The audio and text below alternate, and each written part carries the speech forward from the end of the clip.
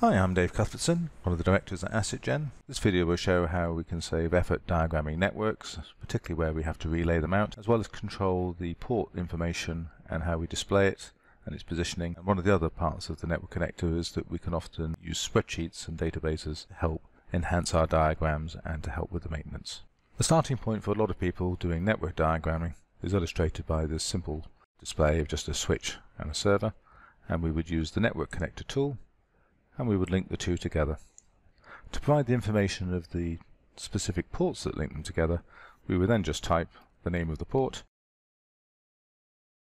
and we would try and make it so that we have the order correct, so that then we can then say that port number 4 is on the switch and NIC A is on the server. The difficulty with doing this is that if the components are far apart, it's difficult to read, and if we move or change anything, so for instance, if I change things and I laid it out so the switch is on the bottom, you can now see that actually NIC A is not on the server anymore according to the diagram.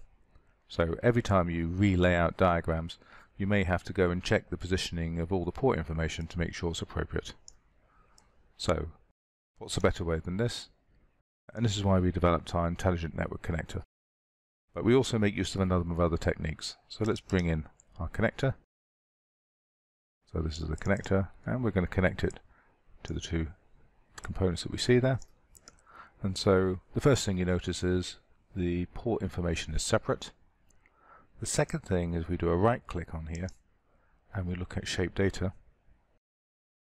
The actual port information is coming from the shape data properties of the connector, and we can load in that data from spreadsheets and databases. And this is the technique that we use with our AssetGen Connect system to be able to produce and maintain large numbers of network diagrams down at port level detail, because we're filling in all the connector details effectively from a database, and that controls all the changes. If I make any changes to the data, if I make this from port 23 to port 24 because somebody moved the connection, that's then reflected in the diagrams. So it makes it much easier if we're reusing this information. A couple of other things that we have, you can see there's obviously other information you may want to have or keep within there, which is now appropriate. The VLANs, the cable identifiers, could be is it copper or fiber, port types. It's really up to yourself. Shape data is something that you as users can customize. If I do a right click on the actual connector, you'll see I've got various options at the top of the menu here. And one of them is I can hide all the information so that I don't have any clutter. So I have the information if I want it. Let's just bring it back. So show all ports. So show ports. The other thing I can do is I can swap the ports, because if we brought this information in from a spreadsheet, we may not necessarily have connected the right ends together. So I can just swap it around to make it sure that it's appropriate. And as I move components around, you'll see the label sometimes will disappear in different places. But in order to actually make this better than the previous standard Visio connector, if we click on the actual connector itself, we get little yellow handles that allow us to then position where is the most appropriate place for readability, particularly if we have large numbers of diagrams and large amounts of information. So that's the first point, and that's the basics of the network connector. So what we'll do is we'll look at a slightly different implementation now. How would we connect things together in maybe a bigger environment? Here I've got a number of servers and firewalls, and I have a switch, but the difference here now is that I have the ability to link to a spreadsheet to underpin my connectors.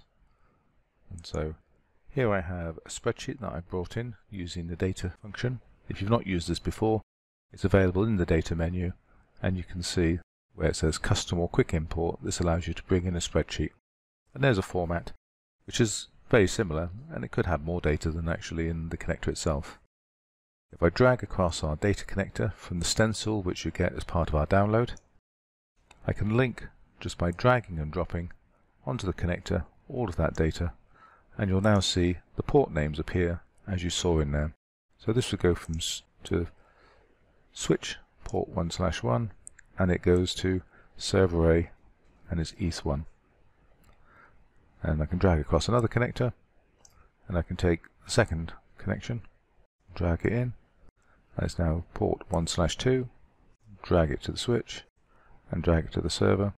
And you see there that one of the challenges that Visio has is it lays connectors on top of each other, but that's why we developed our network layout module. And if I went through and I did all of these, I'll just it's the same process. I can speed the process up a little bit just by selecting the connector and doing shift select for all the various connections here, and drag and drop them all on the page. And every time I select a connector, and the easiest thing is to use shape data, every time I select connector, I can see this goes from port switch 111 there, and the other connection goes to firewall B. And 110 goes to firewall A.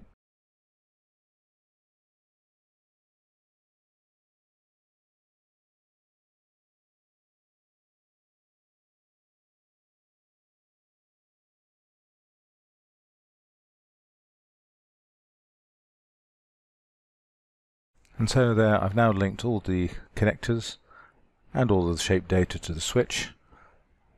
Because we're using straight connectors in this case, it's put them all, as you can see there, into the center. And the final part, having got roughly the positioning and the sizing that I want, is to use our layout connections utility to then equally position things, and it will move the connectors to the edges of the shapes, so it's then easy to see. And we can see that in some cases, if we just zoom in here, the labels are not easy to read, so what I might do is I might position them to the left and the right where appropriate. Let's take this label here and do the same as well. And we may want to try and avoid going over the line. It's really up to yourself as how you do it. Of course, I may position the servers and others to make it more appropriate, but that's a nice, simple, easy way to show things. We may have the ports not necessarily in the same order. We can always just remove and change some of those. So I could change 1.5. And that's a very quick and simple way to actually show how we've linked things together. If I go to a bigger diagram, you'll then see that here we have information. We can't see any port level information, but we've used our intelligent network connector and automatically created this diagram from our AssetGen Connect system. It's linked all the shapes, it's put in shape data for all the components, so we have IP addresses, locations, model numbers and other things. But I can click on any connector and I can then bring on and say show all the ports, and you can see there's a little bit of clutter there. Alternatively, if I hide all the ports again, hide all ports, I can just bring in the ones that are important, the diagram, because we wanted to just show specific information between various components. So I can individually bring in and show information. And then as you can see, I will always need to think about readability, just to make it so that it's easy to read with no misinterpretations. And in this case here, it's just slightly a little bit more cluttered. We may position them. But you always know exactly which ports you're dealing with, because you'll see the little yellow dots saying this is the text associated with that network connector. So very easy to do. If I change the data in the database or change the data in the spreadsheets, I can refresh the diagrams and all the port and other information will then be updated. So that's an introduction to our network connector.